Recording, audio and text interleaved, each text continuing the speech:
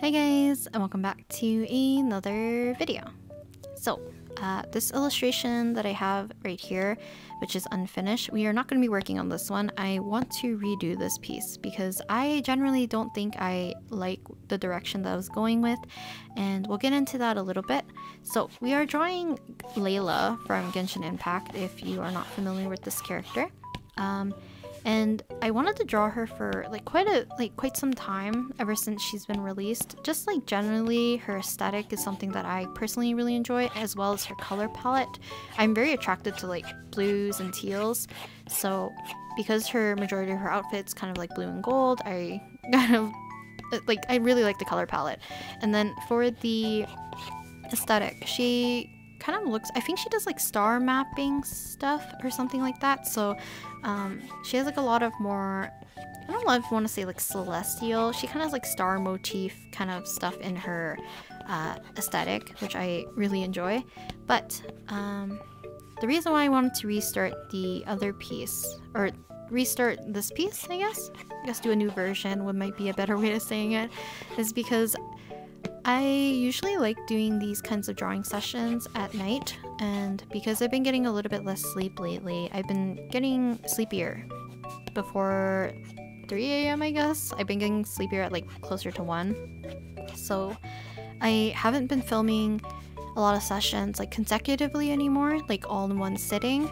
I'm gonna try my best to do that for the start to finish, and I'll get into that a little bit as well. But because I filmed the other one up from sketch to partially like the coloring stage, and then I went to sleep, and then I woke up the next morning and I noticed that I really didn't like the piece as much. I didn't really like her face, I didn't like the color scheme and the lighting. I don't know, I needed to really, like, I could spend some time to fix it and spruce it up to a point where maybe I think it's passable, but for me I think it was easier for a whole new restart. So this is what I decided to go with. I started to draw Layla in a pose where she's kind of like, looks like she's sitting at kind of a table or a desk, and I have one hand looking like she's writing on a surface, and then the other one's kind of propping her face up.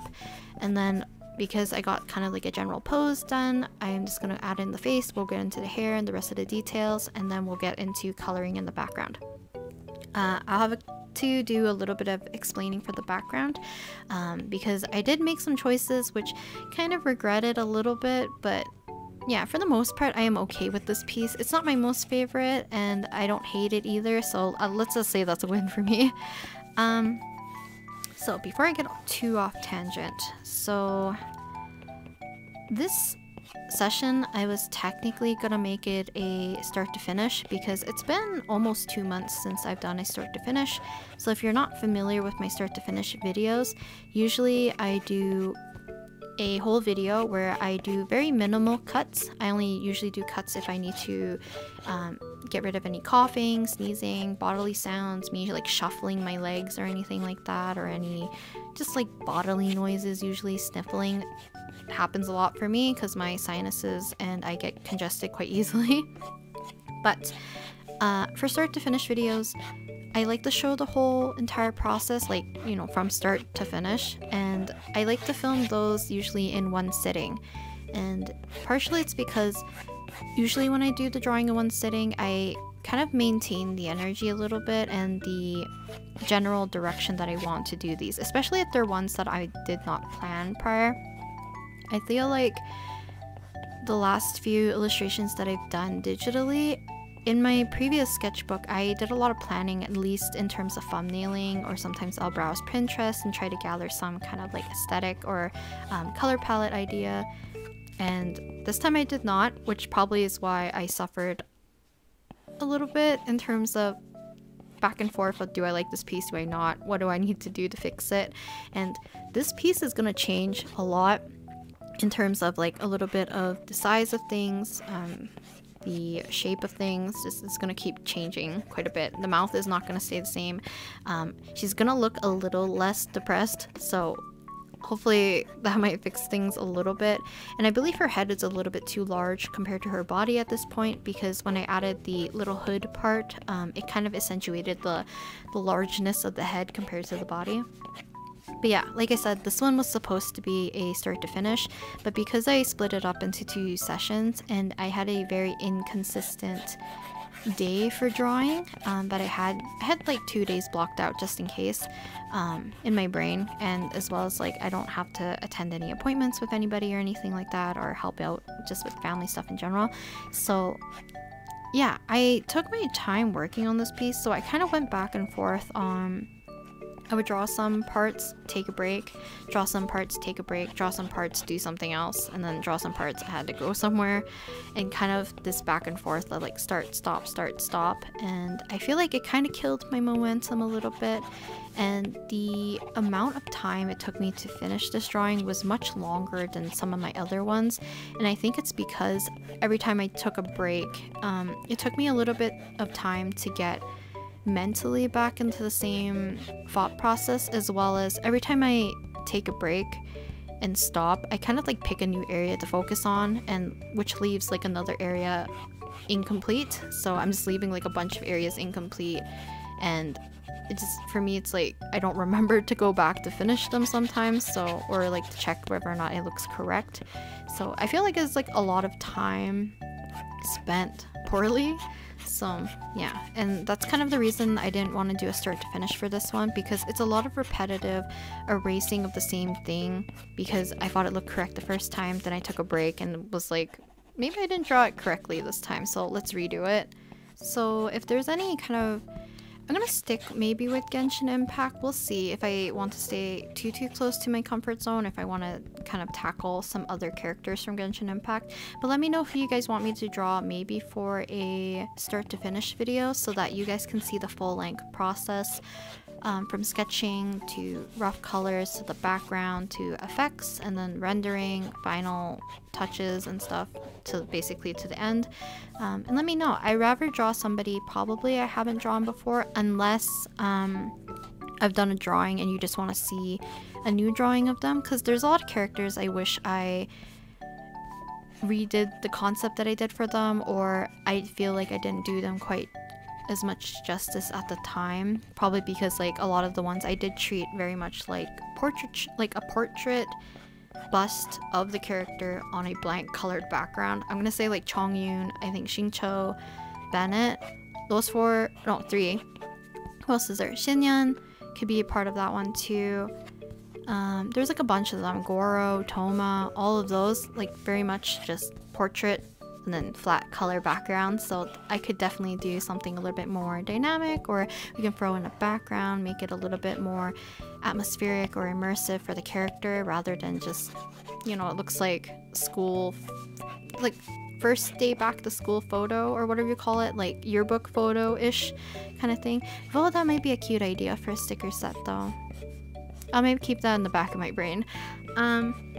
But another thing I wanted to talk about is that how is the sound? I'm gonna probably lower the sound a little bit of the iPad. So I didn't really notice too much in the Maseki drawing video where I said that I switched iPads, which by the way, if you missed Saturday's video, I did switch iPads. I decided to upgrade the space, and by doing so, I needed to get a new screen protector, and everything else pretty much remains the same. iPad size is the same, program is the same, brushes are the same, settings are the same, case is the same, Apple Pencil is the same. Everything's pretty much the same except for the iPad itself in terms of space, as well as the screen protector. So for the screen protector, I'm not using Paperlike anymore, just because for timing, I didn't want to wait for a long shipping time. I was making sure that I wasn't going to draw on this iPad until I got a screen protector, and yeah, I prefer having a matte screen protector. There's definitely less glare. You can even see a bit of my reflection-ish in the kind of like the darker areas of Procreate from time to time, because I didn't realize the sun was peering through, so it's making it very much have a little bit more glare on the screen, which is kind of letting it have reflection as well. But matte screen protector. So this one is much more rough compared to Paperlike in my opinion. Maybe it just needs a little bit of time for me to wear it down a little bit after some time, just, you know, from overall usage. But I noticed that the wear in my pencil has significantly gone up, and I don't think it's entirely because the roughness of the iPad screen protector is more rough compared to Paperlike. I mean, it probably does affect it to some degree, but I don't think that's what's causing such a noticeable change. I do also think it's because the metal part of the Apple Pencil at this point, like the tip of it, has already been exposed, and because the white edges of like the casing is probably what's getting kind of wore down the quickest. So I feel like my Apple Pencil kind of has like a nice little metal bald spot. I'm going to do a little bit of research and check whether or not this is damaging or anything, but for the most part, as long as it doesn't scratch my actual iPad screen, I don't really think I'm going to switch the tip too soon. But if the sound is a little bit too jarring, I might look into switching the sound, or not the sound, the tip, because when I do ASMR videos for you guys, I don't want the sound to be too jarring, and I feel like it sounds okay when I tilt the pencil, but once I use that bald spot on the pencil tip, it does get a little bit too scratchy in my opinion, so we'll see. Okay, back to the illustration. So for the background, I was debating between two backgrounds. I could do a giant window behind Layla and do like night lit scene with the moon as the lighting source and do it like that, or we could do something like how I did the Ike piece where I did kind of like a bookshelf kind of thing. So Ike is a novelist, so I thought it was more appropriate to set him in a setting like a library or some kind of reading room or anything like that, right? For Layla, because she's like usually working on essays and papers for her, I don't know, is she a student? I do not remember her like actual role, I guess. I don't know if she's a student, she's a researcher, something of that, but she does like papers and I think like star mapping or something. So I wanted to do something to do with her paper because I do have her set at a desk with all like study material or writing material and stuff. So I decided to place the bookshelf in the back. Now in my brain I thought this was an okay idea because I was like, I've executed this before, so I know how I would like to do this.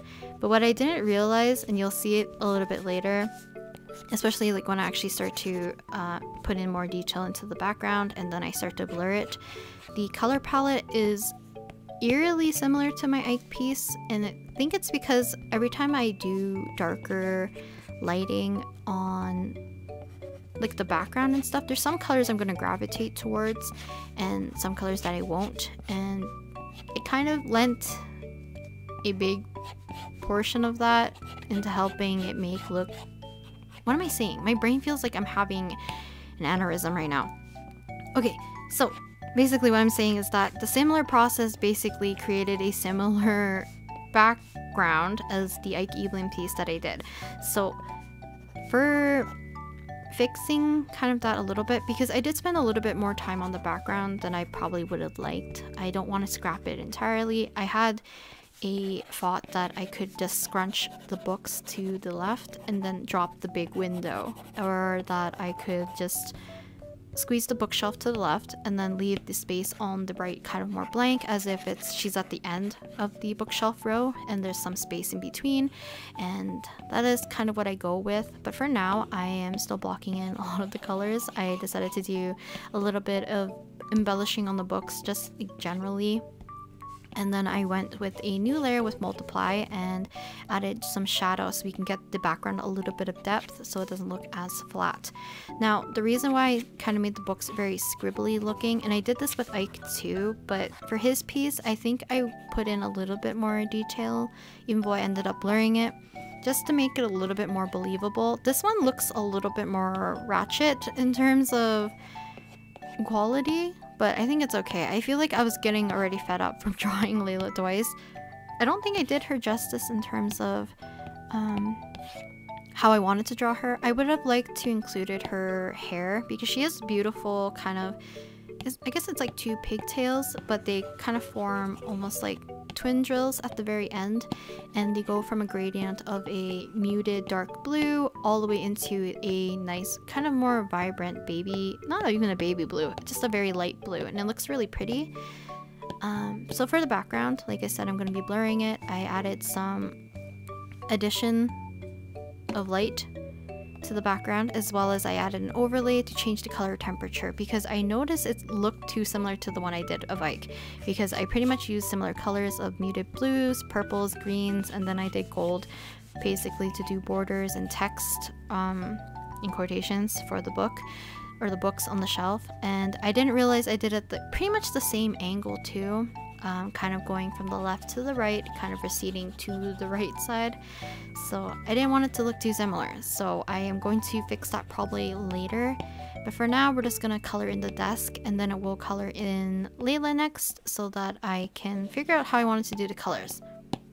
So one thing I kind of worried about, I was trying my best to pick a light source, so I put the light source just somewhere on the kind of almost bottom right, but it's kind of not directly on the very bottom because there is the desk, and I didn't know if I wanted the light to be coming from behind her or next to her or from the desk in front of her.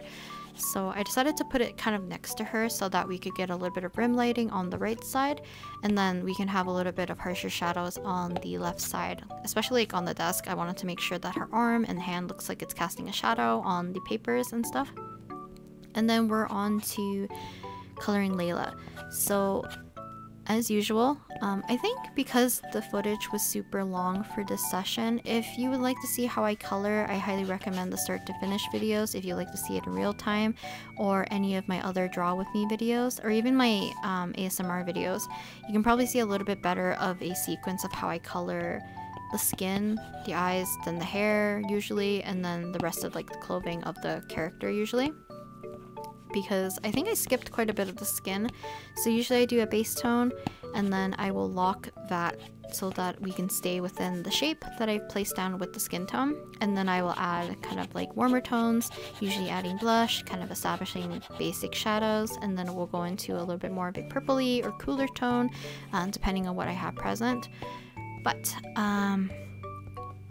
yeah, I think because I made... No.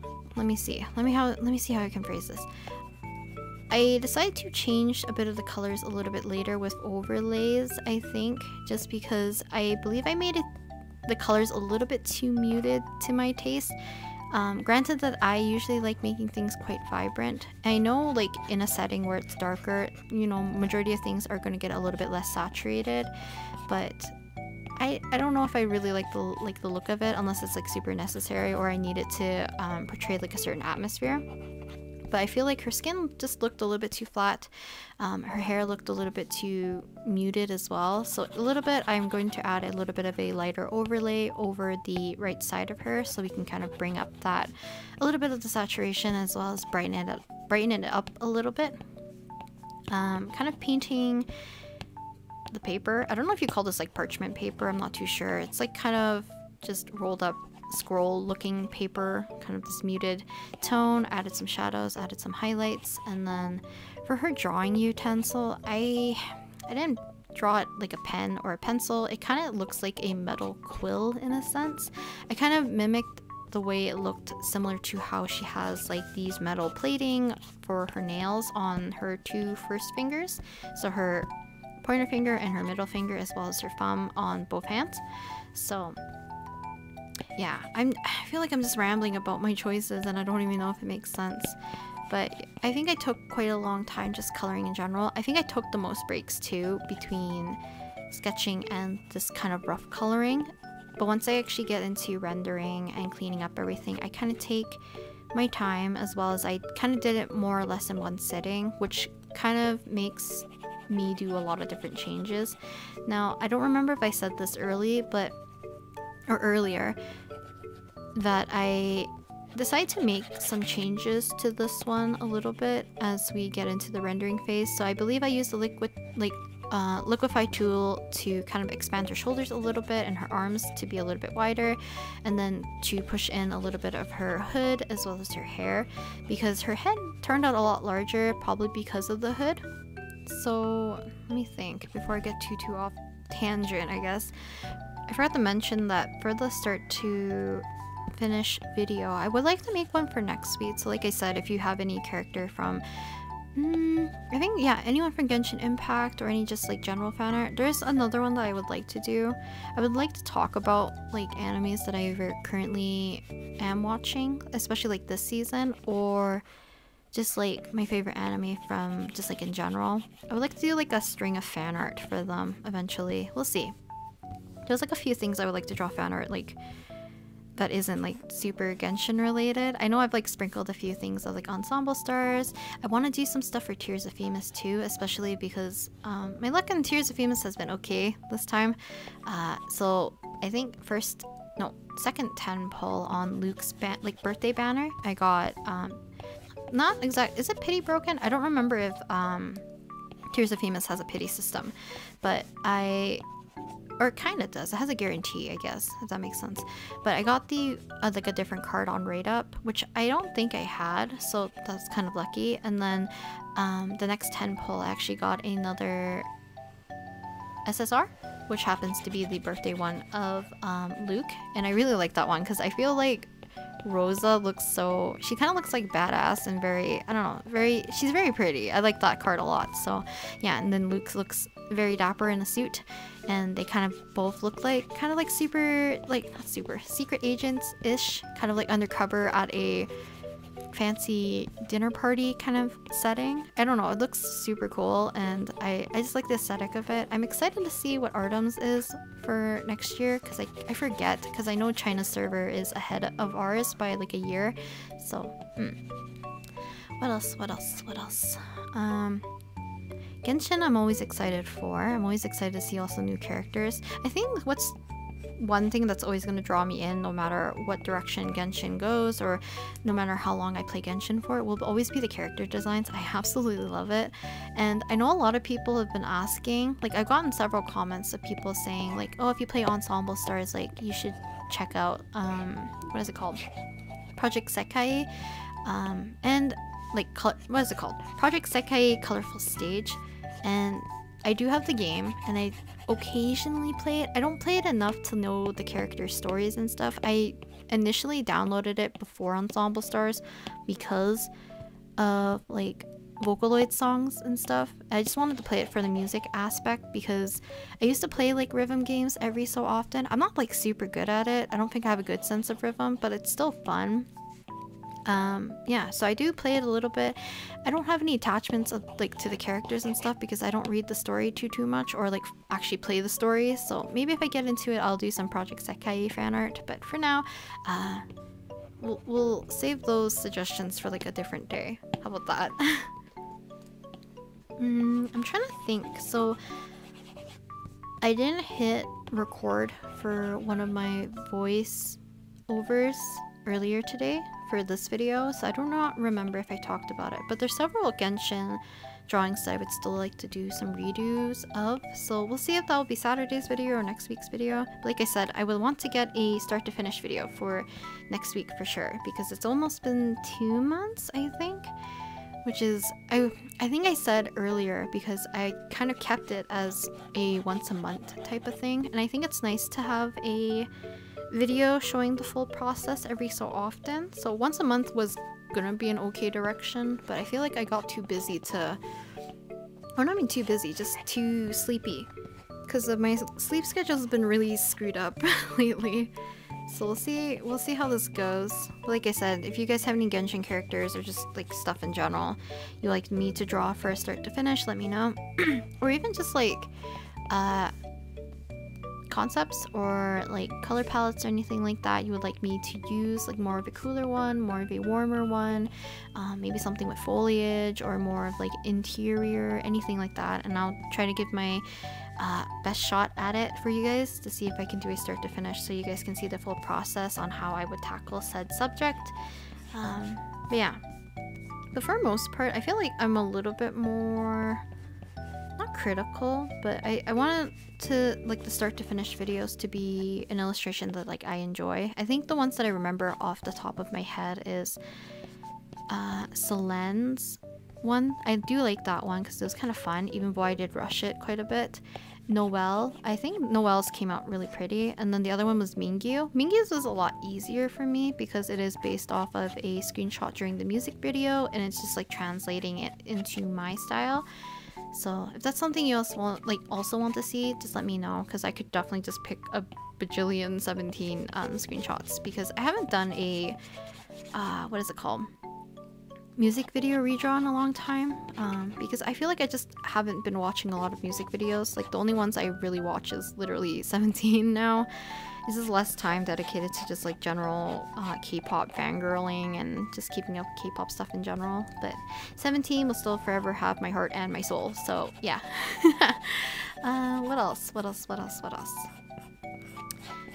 Actually, yeah, we skipped over that entire part because I went on a tangent again, but we're in the rendering and cleaning up phase. So for me, this is basically making things look a little bit cleaner, a little bit sharper, and kind of like fixing any mistakes at this point, or just getting rid of miscellaneous lines, adding some extra highlights or shadows in some areas, just making everything look a little bit more crisp.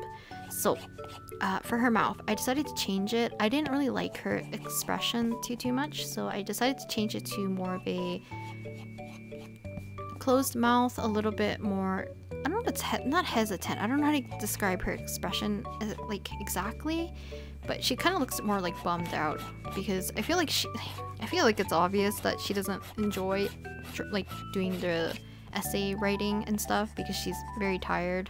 I'm assuming it's because if she's doing star mapping, she's up all night and then probably has to write the paper at, like maybe throughout the day, so she gets very little sleep.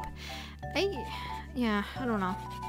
I was just glad to see her during that fungi tournament event. It was very fun. Very Pokemon-esque, I think. That's another thing I didn't really talk about either. I played Pokemon, I think, last week or so, and I really enjoyed it. I know some people are like a little bit hesitant, but I feel like if you truly just enjoy Pokemon as is, it's still an enjoyable game for the most part. I think I've only experienced like once or twice there's some kind of like, maybe I think it was only once, kind of like a glitchy type thing. I think I was like, I clipped through a wall because of a Pokemon encounter. Yeah, I think that's about it. For the most part, like, I didn't think it was too buggy. I definitely think the graphics are a little bit low, and yeah, I don't know. Maybe it's like I'm not too picky with games, maybe that's it. Or it's been a while since I've played games, so like I needed anything and like to kind of, can you guys tell I'm tired? I just needed something to take a break and take my mind off of just staring at the computer for endless amount of hours. Yeah. Touched grass a lot this week and last week, so that's probably why my sleep schedule's kind of screwed up, because like no matter what, I stay up till the same time every night, no matter what, for the most part, even if I have to go out early the next day. And I'm saying early as if it's like super early. I'm talking about like I have to be out the house like at 8 a.m. It's not too early. But like granted, I usually wake up at 9, so it's a little bit more earlier than what I'm used to, because if I sleep at 3 and I wake up at 9, I get 6 hours. But if I have to be out by 8, I guess I don't take too long to get ready in the morning. I don't know. I'm just in a very rambly state. I do apologize. Later on, hopefully, once I get back into the swing of things again, I'll make sure to get a good amount of stuff done before the winter holidays, and then that might give myself a break as well, maybe be in a more, not a stupid headspace for my brain in terms of just not being able to process words at the moment.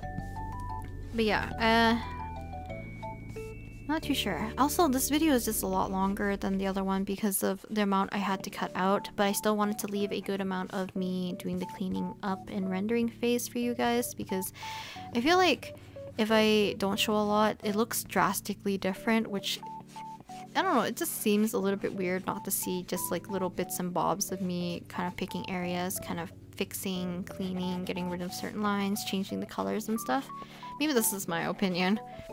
Actually, that's another thing I forgot to probably mention when I said that you guys should leave suggestions on who you would like me to do like an illustration of for a start to finish video, is that VTubers can be also included, because you guys know how much I love drawing Niji Sanji characters, or livers I guess might be a better way to say, not characters, the Niji Sanji livers, because I enjoy a lot of their content and their designs are very much fun, and I feel like a lot of them have very cool lore or aesthetics that we could play around with in terms of like theme or concept. Yeah, I think that could be fun. I might do another ASMR on one of them too in terms of drawing process, because I think I only have like no, not Millie's. Millie was a painting session, so I had Uki's as a ASMR, I believe. So yeah, I'll leave like a pinned comment at the very top so you guys have a better semblance of like, not what I'm looking for, but like suggestions that I'm looking for. Because I know a lot of, like, every time I ask for suggestions, people just think I mean just general fan art. So they suggest like a bunch of anime fan art rather than anything, or like draw my profile picture kind of thing, which is not what I'm looking for. I might do something for December for you guys, because it's been a while since I've done draw your OCs. But what I'm thinking is, I don't know if I want to say it, because will I commit or will I not? Because I feel like I have a very bad track record this year of saying I'll do something and either postponing it or not being able to do it. So I'll just say it now, because then I'll plan for it for the next few days and get that ready for maybe December.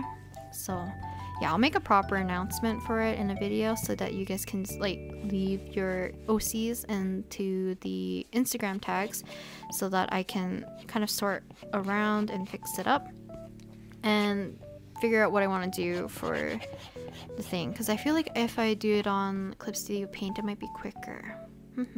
We'll see, we'll see. Because I feel like if I do line work, it's actually a lot faster for me to knock out a lot of characters, other than just like me rendering in more of a painterly way, how I'm doing it here on one layer, because I feel like I go back and forth so often of me just like picking an area, thinking I rendered it or like fixed it up to a certain point, and then leaving it alone and coming back and feeling like, you know, it kind of looks a little off, so you keep fussing with it, and you get to a point where you should have stopped like, I don't know, 10 minutes ago on that one little piece. So I don't know how many times I had more of an like an overview shot of the entire piece.